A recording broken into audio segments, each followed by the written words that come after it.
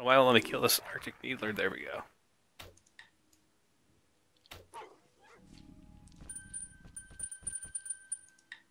Oh, so I just kill him and I randomly get a blue quality sword. Epic Inquisitor's Katana plus plus. I can see your loot, but I can't take your loot. Right, exactly, yeah. So let's see, add a ring. Okay, that's a +1. Okay. Yeah, so some of the spells and feats come from your gear, and some come from your talent build. And so that makes the crafting more interesting because you're like, okay, what spell do I want to put on my gear? So you combine it and put it together and say, I want to put this spell. This is what my build is, but you can still kind of change your build by switching your gear out, but not completely. And then there's little rings that can give you a +1 onto like a spell, that type of thing. And the item scheme, so it's basically the crafting scheme, the item scheme, and the drop scheme were designed by Stig Hedlund, and he was the lead designer for Diablo 2. Very nice. So now that your map works, let's go ahead and go to a big zone. Okay. So if you open up your world map, sort of in the bottom are a bunch of Pyrun zones, Pyrun or that area. So those are the high level. So we could start in. High-run mezzanine. Yeah, let's see. Let's go to. I'm trying to remember. Let's go to something that looks really big. How about Pyrun Upper Keep? Okay. So click on that one. We'll go there. You have not yet activated this travel pad. Visit it first, and then you can travel to it. Oh, you can't go there now? No, but I can go to the mezzanine. Okay, I'll meet you in the mezzanine. Queen Illyria's glorious ballroom is no more.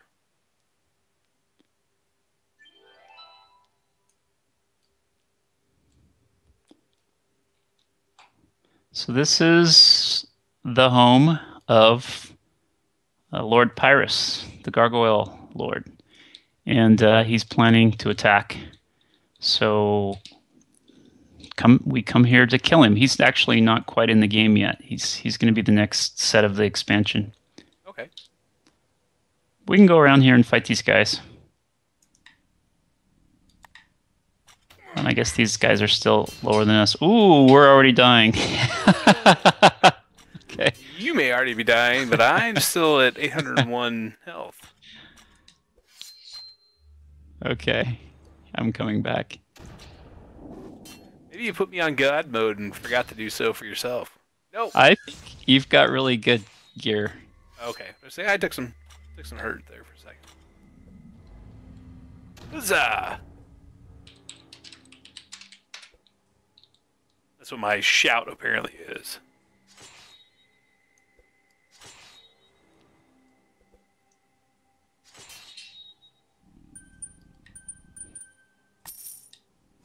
Probably time to kill this rock mender next.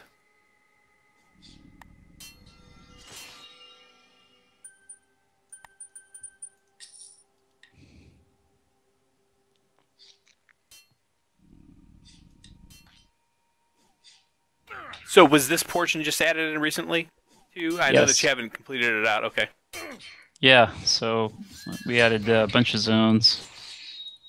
And it's like the way the game scales, it starts off pretty easy. So the beginning zones, the elder bosses are pretty easy. And the higher you go, the more it gets to be like sort of a hardcore experience. With traditional raid mechanics and stuff like that. So what would the party size be on those? Just 6. We're not really doing quite the 40-person parties or whatever, but yeah, no, just 6. Yeah. Can't apparently target that wraith.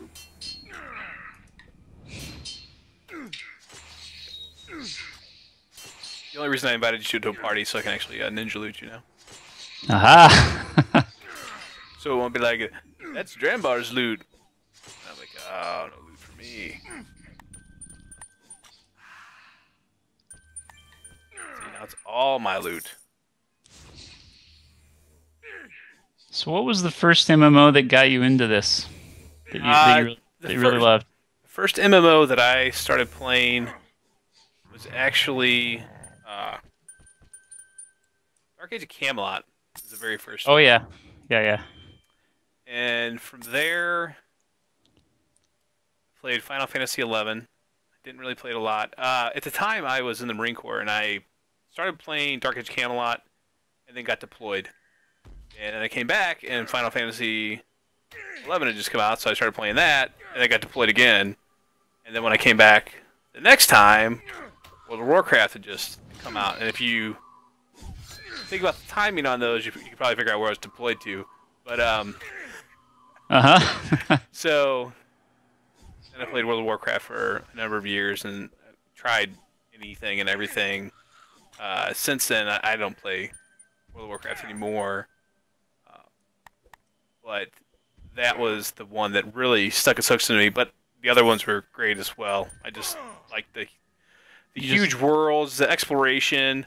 That's one of the things I really kind of miss about a lot of the newer MMOs is you don't really have that sense of exploration that you used to have, and a lot of it's just because of, you could look everything up. So you just kind of have to resist that temptation to do that. And so many games anymore are so theme parked.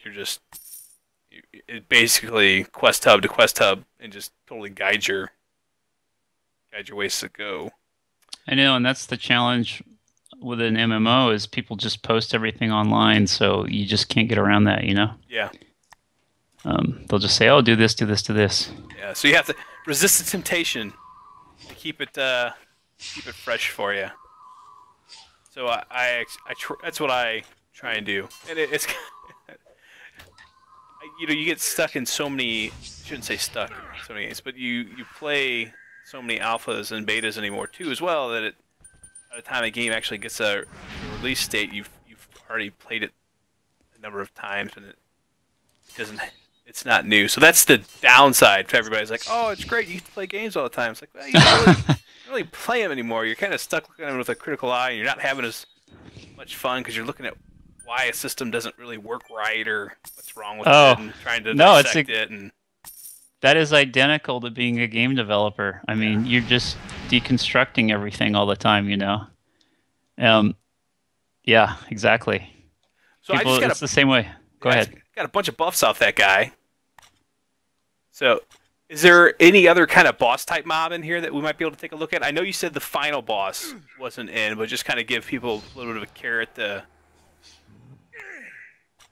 Let's see here. Right. See some unique art, Maybe not totally unique art, but. I'm not sure because I would like to get you to see the dragon, but I think that's one of the zones that you didn't have access to. Okay. But we could just try to. Anyway, go ahead. What was it? Could that have been because I needed to teleport and not so much that you couldn't teleport me? Yes, well, I think because you're immortal or whatever. Yeah. I think. Let's go over here and just jump through this portal. Okay. Do you see me? I'm over here. Yeah, I see your name.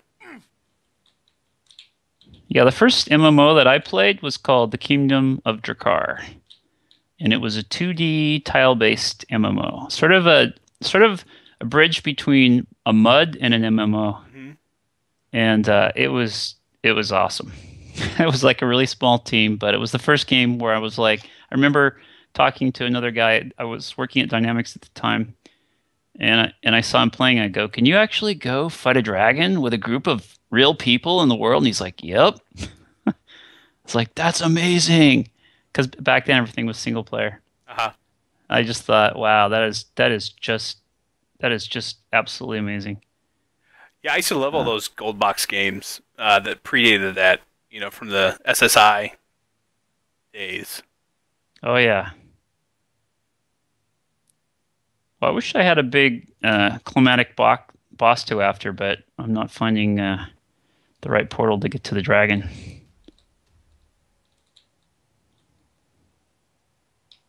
Anymore, I'm really becoming interested in games that feature more of a sandbox set. It's like here, let us give you the rules and a world to play in, and you be the content.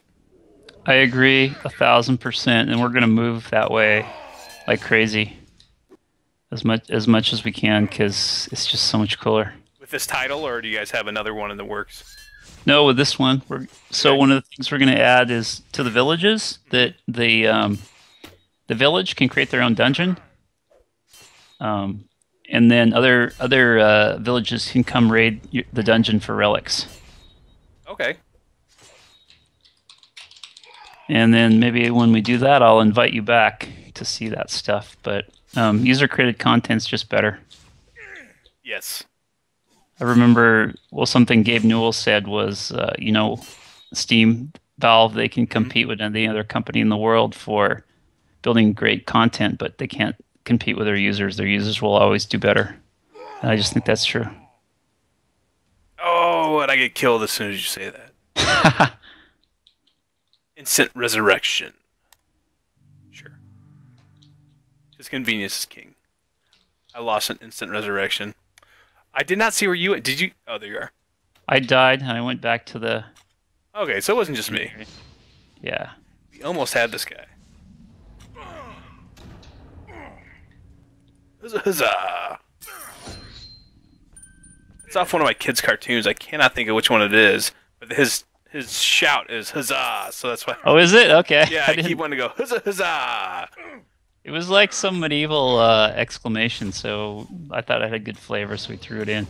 Oh, it's great. I'm just trying. I cannot, for the life of me, think it's some Disney Oh, there you go. or something. Oh, you got some nice gear. Okay. That's cool. Yeah. But yeah, I remember back when I was playing Drakkar, that's when games were really hardcore. Like, if you died, you might lose 3 weeks of work. Yeah. Yeah. um, And while that some people look fondly on those days, it's like, I don't have that kind of time. I know. People laugh at me. Like, so much for immortal. Yeah, I know I can die. It's just a name. Right. So where are we running to? This Minotaur's like, I don't know if I want to fight you or not. He's like, I'm gonna hide behind this pillar. Please don't find me. You're dead, buddy. Huzzah! Dead. Got a legendary bounty hunter's bow. Yeah, one of the things this new engine got us was like shaders and shadows and lighting and all that kind of cool stuff.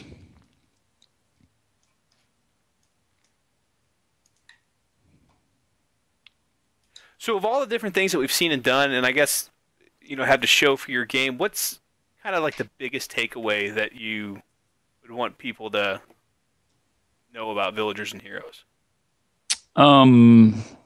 I would say that everything you do matters. So whatever activity you're engaged in, it's important. And it all comes together. Augmenting is a good example. So that's our weird word for gnomish augmentation. But it's basically you can combine different gear together. So kind of mix and match.